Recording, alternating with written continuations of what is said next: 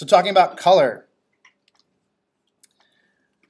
Effectively, we won't get into like a ton of the science of it, honestly, because I don't know a lot of the science of it. But generally, color is viewed through visible light waves, right?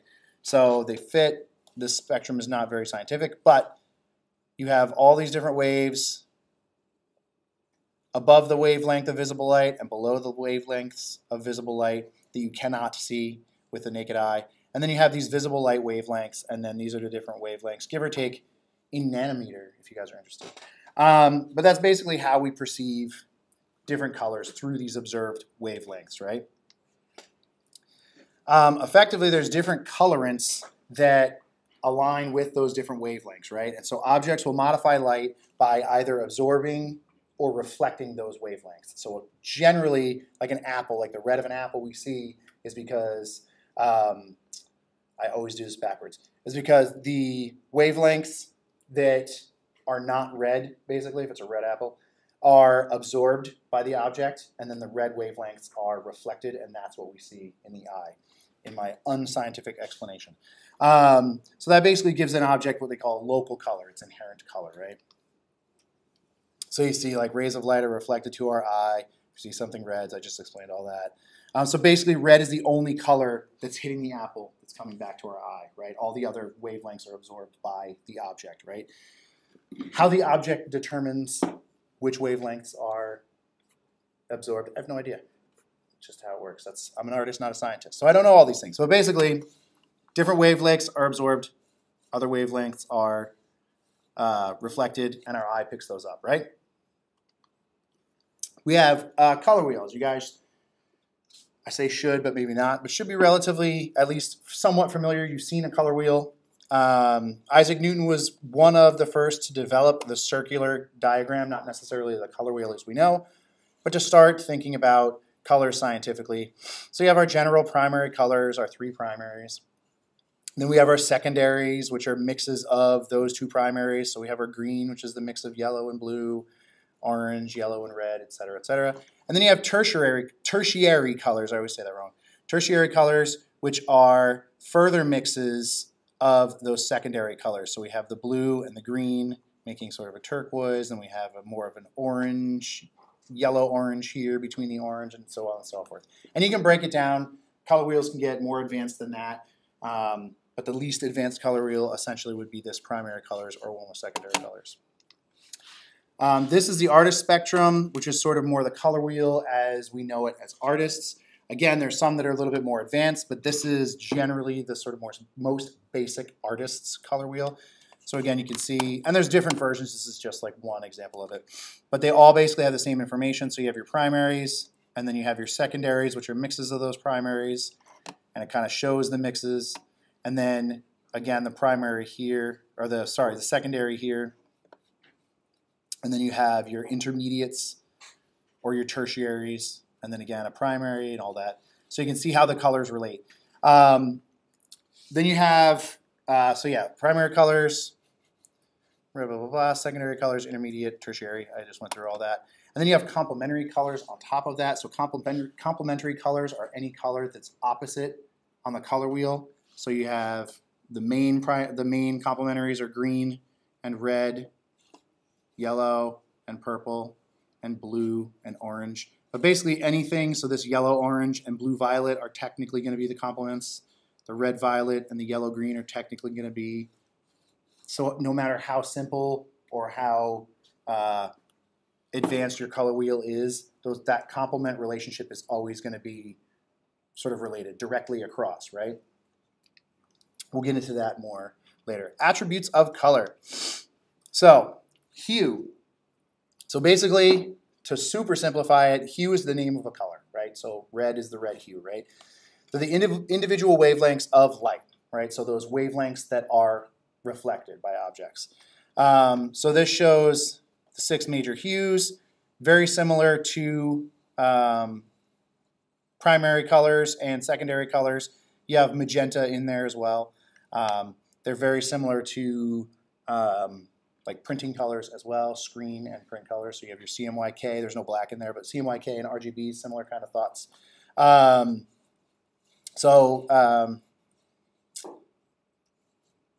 yeah, you have the 6 major hues there. So hue is what we talk about when we mention like the actual color. So if you're talking about something that's blue, you're talking about the hue of blue. Then you have intensity or saturation, or sometimes chroma. So basically, the intensity or saturation is a relative brilliance or muted quality of the color. So effectively, we have our true hue here, and then as the intensity or saturation is brought down, all 3 of these colors kind of go to the same sort of sickly gray at the end. Even in the next step, you can start to see that hue become less muted as it moves over to the right.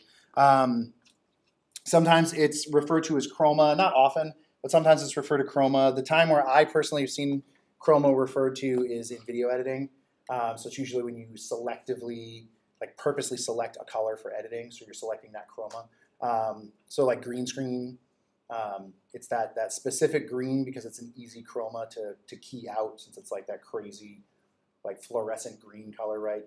Generally doesn't pop up very often. Occasionally you'll come up here and there, you'll see a newscaster that'll wear something that's greenish, and then what's it called? It happens with meteorologists all the time, where somebody might wear like a green tie or something, and it might be close to the chroma that they're keying out, so then like the weather map behind them will actually be like in their tie as well. Usually in video editing is the only time I've ever really come across chroma used a lot, but basically chroma is another term for that saturation or intensity, and that's why that chroma green is like that crazy bright, obnoxious green. Generally because it's easily selected. You have value, which is the relative darkness or lightness of a color, often gets confused with saturation. So saturation doesn't technically change the color, it's just the intensity of the color, right? Where value actually kind of changes the color, right? So it's going to be dark here or light. So it gets often interchanged, which it's not supposed to be. You can see even with the value being the darkest of these 3 colors, I mean, they're fairly similar anyway, but they look really, really similar on each end of the value spectrum. And I think that's why it gets confused a lot with, or used interchangeably with hue and or with intensity or saturation, because you have, when the saturation is completely off, it's basically gray. But the difference is, again, the hue doesn't change. It's just how muted it is. So even here, like the hue from here to these 2 different values is or these 2 different hues is very different, right? So you're basically adding, you don't really add white, but you're adding white or you're adding black to create those values, right? Then we get into some color relationships, right? So we talked about complementary colors. We'll get into that a little bit further.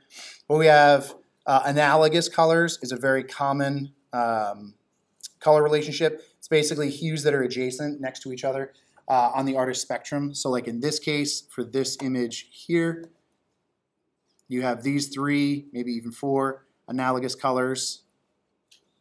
And basically you can't, to be an analogous color, you basically can't skip a color. So you might even be able to push it definitely to this yellow, definitely to this red. You might be able to push an analogous color. It doesn't have to be 3, it can be more than 3, to this purple. You basically can't skip. So if you had this layout, whatever, design, and if you had skipped this color and added just this green, that would no longer be an analogous composition, right? Because you've skipped a color. You could potentially push, if you use this yellow and this green as part of this color palette, you could potentially get away with using calling that an analogous color relationship, just because they're next to each other on the color wheel. And again, this analogous color happens in nature all the time, so we've seen it before. So with this plant, technically this is an analogous relationship because you would effectively pick one green that sort of matches in here, and then you have greens and yellows, and you could even potentially even push it more towards the yellow-orange, depending on how something looks in nature. So it pops up in nature all the time, not just in design. Monochromatic scales, so monochromatic relationships. Basically, monochromatic is the pure hue with either white or black. So you have white leading you to tints of the pure hue, and adding dark or black, giving you shades from the pure hue, right? So again, a very different thing to what we were talking about, because you're effectively changing hues, right? So you're using a monochromatic scale, and technically you're changing the hue by adding black or adding white for tints and shades. And then we have color harmony, which is a color relationship. We mentioned interior design in this class before. Comes up a lot in interior design, but design in general. But color harmony are basically two or more colors that are sensed together in a single pleasing collective impression. Doesn't necessarily have to be as intense as this one on the left, but these are two good examples. This blue is pretty intense in both of them. But you can have a relatively intense, relatively jarring color with this kind of crazy lime green furniture we have. And even though that color relationship between all those blues and this sort of jarring lime fluorescent green, or yellow-green, whatever you want to call it, it's a relatively jarring relationship, but there's still a color harmony there, right? It's not jarring into the, which we'll get into later, it's not jarring into where it's not like unpleasant, right? And then that's kind of pleasing and unpleasant are kind of like grayish, you know, what might be pleasing to somebody. This might be completely jarring to somebody in this room. It might be super subdued to somebody. So it's a little bit relative. Whereas this image is a color relationship similar to the one on the left, but the colors are a little bit less jarring, right? Even if you had this blue, if this blue leaned a little bit more towards like a violet blue or something like that, then you would have more sort of similar colors that are less jarring with this sort of more washed out reddish pink and the blue. So two different color relationships with some similarities, one being the blue, but one sort of showing you a more jarring color harmony versus a sort of less jarring, a little bit more subdued color harmony. You can have harmonious groups based on spatial relationships from one color to the next along the color wheel. They don't necessarily have to be right next to each other like analogous colors, but they can include complementary colors, monochromatic colors, and analogous colors. Hues of close or even equal or even close values can be considered harmonious. We'll get into that a little bit later, but you can have complementary contrast. It's basically what happens with two complementary colors in a relationship have an interaction, which we'll get into in a couple slides, even if they're slightly complementary, right? So even if they're just a little bit off from technically complementary, like similar complement colors will have a reaction. But we're talking about harmonious groups here. So in these two examples, these are harmonious groups. This one is a little bit more saturated, intense. Obviously, the objects are a little bit more refined, and objects are tighter. You have more defined squares here. But all of these colors, while they're not exactly similar, they're related in some way, right, between these harmonious groups. This is a different, using similar colors, except some yellows in there. You can even have these harmonious groups with something like a color like this gradient. It's like a softer color wash. You still effectively get the same effect or that same sort of harmonious color grouping, right? Going to harmonious groups with patterns and compositions. Generally, and these aren't all hard and fast rules, but generally more successful compositions tend to be because the saturation is balanced. But basically balanced composition in some way or another. We'll talk about balance in a couple of topics. But whether the balance is symmetrical, asymmetrical, what have you, you can balance through color as well. But when you have a balanced composition, that's usually when you have the most successful compositions, right? As far as color goes, that usually either refers to the saturation level being consistent or equally balanced, or between vivid and muted elements. So in this case, in these two slides, or two examples, we have this leaf pattern. The saturation level is pretty even across that entire swatch, right? So all the greens, even though they're very different colors, like this light green and this light yellow, or even the dark green and the dark yellow, the intensity is still consistent across that whole swatch, right? The consistency or the intensity is still like fairly muted, right?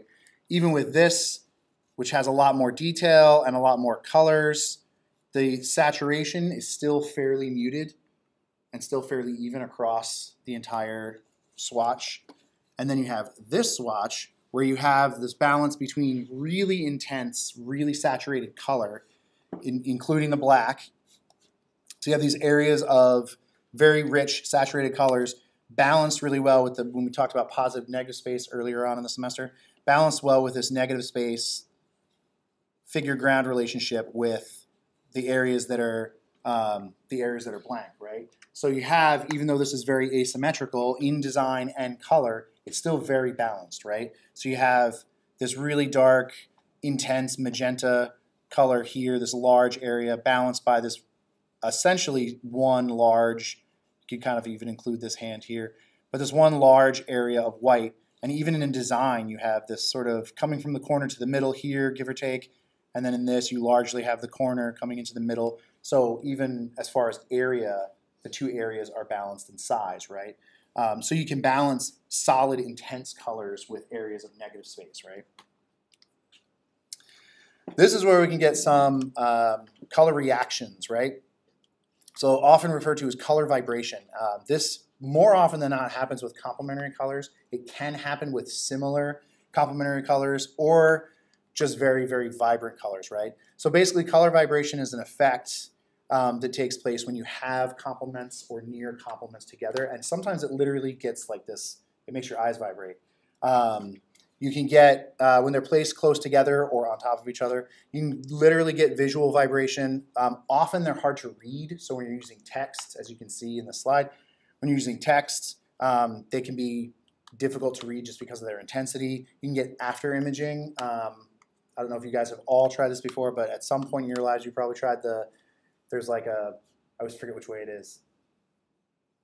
I forget, it's a blue dot on a white page or a yellow dot.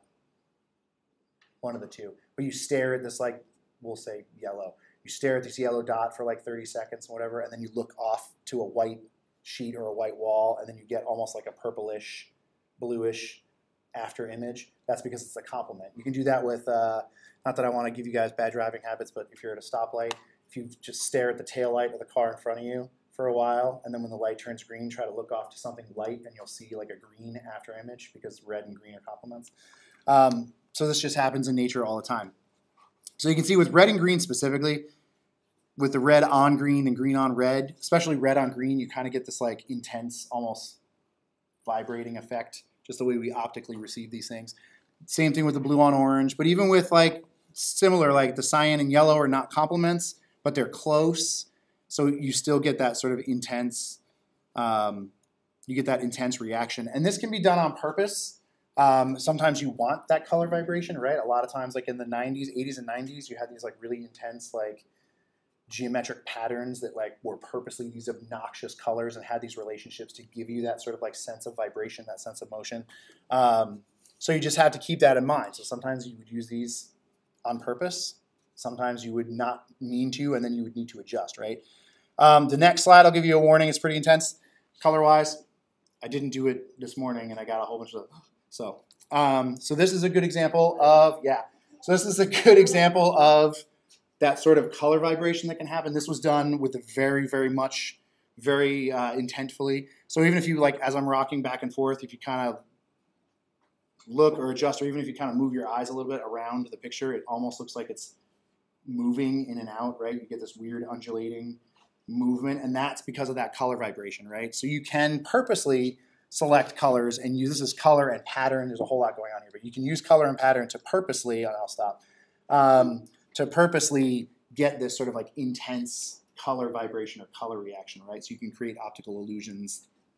You can create a sense of movement, like literal movement, without actually having an object move. Other ways to play with color. Stroop interactions are relatively interesting, relatively fun.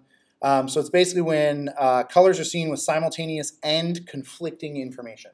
Has to be conflicting. That's the important part. So like in this case, a green stop sign, right? Stop signs are never green. We're all sort of conditioned to learn the red stop. So like when you see this like conflicting information, it takes our brain, our eyes and our brains to like figure it out for a second. And it could be like a millisecond. But sometimes artists play with that to sort of purposely kind of like disconnect your brain from different things. You have a stroop reaction with things like this.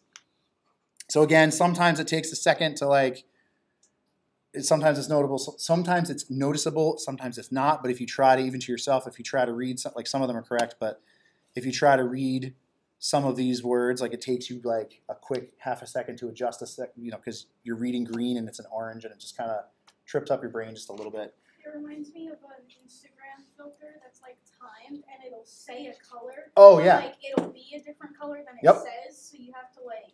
You have to manage your brain. You have to, like, try to quickly Yep. get what it is. Yeah, exactly. And like unconsciously, your brain has to make that decision. So sometimes, like again, a lot of times, we don't consciously think about this, but especially with color theory and artists that work a lot with color theory, like they'll do that a lot so that like you might, for whatever, I'm trying to think of an example and I can't, but for whatever reason, like you might be looking at a piece and like you're finding it compelling for some reason, or you're finding it like, not in like a creepy way, but you're just finding it like off a little bit and you're finding yourself looking at it more and more. Like a lot of times it's because they're playing with color theory and there's this like subconscious disconnect in your brain that's sort of making you interact with this piece more, which is kind of interesting. So a lot of times when you use that conflicting information on purpose, that's that Stroop interaction, named after, I'm sure, the person that invented it. Then we get into actual color theory, right?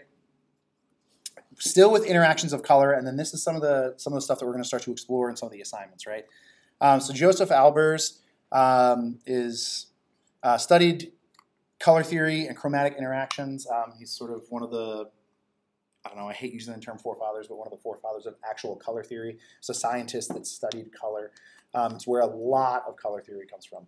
But a lot of times what he studied was this simultaneous contrast, right? And basically what simultaneous contrast is that colors will interact with each other differently, and they will appear to be different because of that interaction. Does that make sense? So, as a visual example, all of these chips, we'll say, of purple, right? These small swatches of purple are all the same color.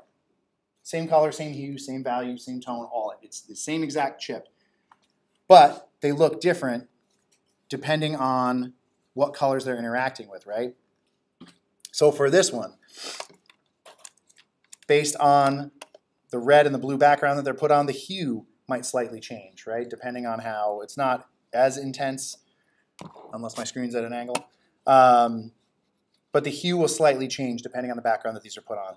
The value will change. So again, these three are the same color, so the value will seem a little bit darker if it's put on a lighter background, and it'll appear lighter if it's put on a darker background. And the same thing with chroma, right? So it's way lighter, or it appears way lighter because you're putting it with a similar color that's darker. And then this color, purple, looks way darker than this color, purple, just given the background that you put it on, right? So you can affect how the eye, and it's all how the eye is perceiving it. This is all science that I don't know. But it's basically all how your eye is perceiving it, right? Through these color interactions. So it's sort of a little test-ish, not really.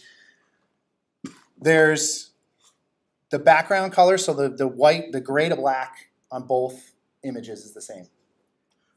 There's a set of 4 purples. There's 2 sets of 4 purples here, right? Does that make sense? Yeah, 2 sets of 4. One set is 4 of the same purple, and one set is 4 different purples. Can we tell which one is which? Does anybody want to guess? The one on the right? The right one is the one that's different? Let's see, I don't know why I want to put that down. You are correct. Sometimes it's a little bit easier to see on screen because I think the pixels have a tendency to play with it a little bit. But you can see, and now that we know, it's kind of hard to not see it. Like, I feel like it's once I see it, like, I can't, even when I show this slide today, like, as soon as I pull up the slide, I'm like, I know, obviously because I made the slide, but I know which one's different, so I can't unsee it. So if you go back, you can still kind of see it, that the one on the right is technically different colors, right? This one's a little bit lighter than this one. But these look almost exactly the same, right?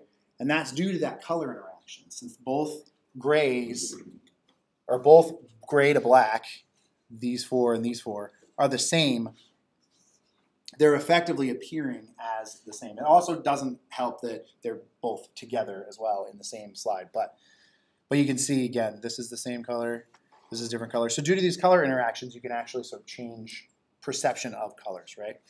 And then we're going to move into a little bit, again, sort of relating to our upcoming assignment. There's some influential work that I'm sure you've seen before. You might not know it, but works of Mondrian or similar. Mondrian and neoplasticism has been used in design in a variety of different. I mean, there's like bed sheets of like Mondrian like designs. But basically, neoplasticism comes from the Dutch, a term de stijl, which means the style, founded in the early 1900s in Amsterdam. But basically, it was ultimate simplicity and abstraction. Really what it is so abstraction is effectively distilling an object down or objects down into their most basic formats, right? So neoplasticism took that even a step further. And we're like, okay, not even just basic shapes, we're going to use specific shapes. So only straight lines, only horizontal and vertical straight lines, and rectangular forms. So they didn't even use rounds in neoplasticism. So they were distilling designs or distilling objects often down to even more than just the basic shapes, right? Or even less, I guess, in this case, than the basic shapes, right? And then their formal vocabulary, meaning what they used, was limited to the primary colors, red, yellow, and blue, and the three primary values, black, white, and gray. So that was generally their color palette was.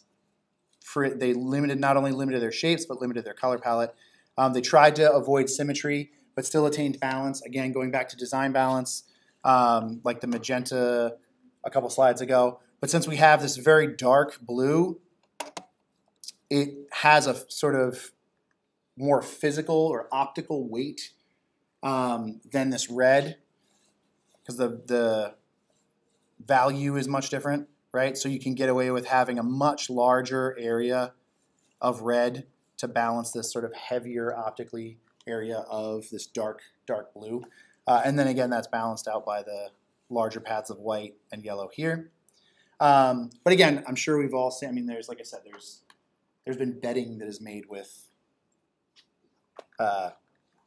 Mondrian type work. So it's so ubiquitous in our culture that I'm sure we've seen it before. And then our friend Andy Warhol, again, probably you might not know it was him, but I'm sure we've all stumbled across his work in some capacity. A lot of times he fits into neoplasticism as well, pop art as well, which is related. But again, sort of distilling things down to either their most basic shapes or, in Warhol's case, most basic colors. So a lot of times he would distill things down to complementary colors or sets of complementary colors. So he would limit his color palette to effectively play with the interactions of color. So even here with our classic Maryland picture, same exact image, just repeated 9 times with a variety of different color relationships, right? And you can see how the feel, the mood, whatever you want to call it, even the detail, right? Like in these two, they're slightly more lifelike. But the detail in the hair and the face is a lot more detailed than, let's say, this top right corner, and especially the bottom left corner. They get really washed out. Details, you lose details or you gain details based on different color relationships. Some you have, because of some color relationships, I tend to see this, I don't know if you guys do, but I tend to see this top right one. I almost get the sense that because of the background and because of the face color, that I get this, like, the face almost drops back. Like, I feel like that darker green recedes into the background, where the red and the yellow, I feel like, is above, like almost floating above the green. I think that's because of the complementary relationship. You have these two, the red and the green, with this complementary color, so you're getting that sort of vibrating interaction. But then you also have close complementary colors here with this, leaning towards red but orangish, but between the sort of orangish yellow to the green, you almost have this green-red complementary relationship. So he explored color. One of the things he did was explore color in that way. And one of the other reasons that he used cultural icons, such as Marilyn at the time, there wasn't a person alive that didn't know who Marilyn Monroe was. So it was a recognizable figure. And that way you also concentrated more on the color relationships as a viewer, whether you knew it or not. the intent was more to study those color relationships rather than the subject. He was also sort of the school of like the ready-made and appropriation and things like that. So that was just kind of what he did. He took sort of like pop culture, cultural, very well-known cultural things and appropriated them and used them for art making in general. But in the cases of his silk screens, he would do more sort of color studies like this. And that's something that we'll explore in our upcoming assignment as well.